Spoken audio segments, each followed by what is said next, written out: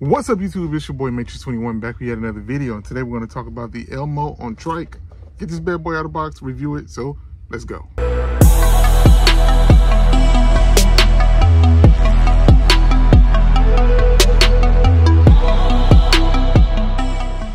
So if you're new to the channel, make sure you hit that like button, subscribe to the channel, hit the notification bell as well so you never miss a video. And if you're a returning viewer, thanks for stopping by. Hit that like button. Now let's get to the pops. So like I said, today we're going to talk about the Targetcon 2024 exclusive flocked version of Elmo. It is a really cool pop. The box, as you've heard many times, you should hear again in this video, the box is well oversized for this pop. Even though it's a dope pop, and I'm glad they actually did this little background in the back as well to add a little bit extra to it because the price is 30 bucks instead of 15. But it is what it is. Like I said, it's still a really cool pop. Top's open a little bit, but it's dope. It's dope. Even though I don't collect Sesame Street pops, but this is one that I didn't want to pass on. Didn't notice that mine got cut right across the top. Didn't notice that when I picked it up, but it is what it is. It's still a cool pop. Glad to have it in the collection. And when we get it out of the box, you'll see just how cool this is, how well made this pop is. But let's talk about the box on it, and the box looks pretty cool. Vibrant colors. I love the way they did him right here on the trike. Just really vibrant, out there kind of colors, kind of reminiscent of Elmo and Sesame Street, and they did a really good job with this one.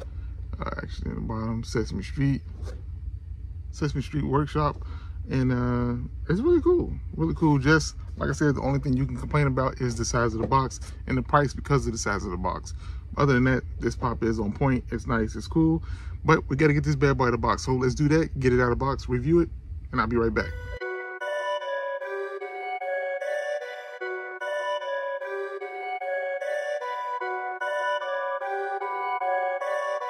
So before we get it completely out of the box, let's look at it in the plastic.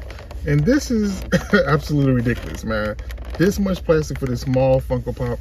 Like I said, this definitely fits into a regular size box easily. And they could have did a blister pack that was a lot smaller than this. But like I said, they decided to go this route to charge double the price. So that's one of the things that come with Funko that I don't like, but they could have did it differently with this. Like I said, all this excess plastic, for what reason? It's unnecessary, but it is what it is. So let's get this bad boy out of the plastic and review it.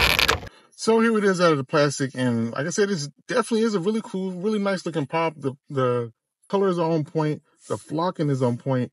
They did a really good job with it. It's a little weird seam right here where his nose meets his eyes. Other than that, this thing is pretty cool, man. The tricycle is okay. Paint job on it is pretty cool. I think this is a sticker. No, that's actual paint. But other than that, it's dope. The helmet is okay as well. Kids definitely wear your helmets. And like I said, the flocking is dope. The actual coloring is dope. Very vibrant, very nicely painted.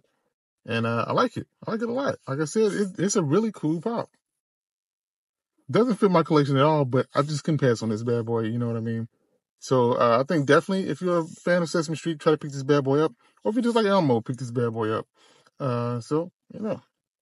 But like I said, as far as paint goes, it looks pretty good. No paint flaws. The flocking is on point. The actual figure is on point as well. It's a small, as far as pop rides go, it's small. But as far as regular pops, it's a normal size pop. Let me see if I have a pop that's in hand somewhere. Let's compare size to the TED Pop. And like I said, same size pop, pretty much. So if you're looking for it out of box, I say you can put this pop in any other places. In that box, the box is a little bit bigger, but you'll find somewhere to put it. I like this pop a lot, so I'm just glad to add it to my collection. I don't know. It's still to be seen if it's going to stay in my collection. I'm not sure yet. But as of right now, it is, and I like it. So let's get this bad boy in a rotator, give it a spin, and I'll come back and end the video. Let's go. Perfect.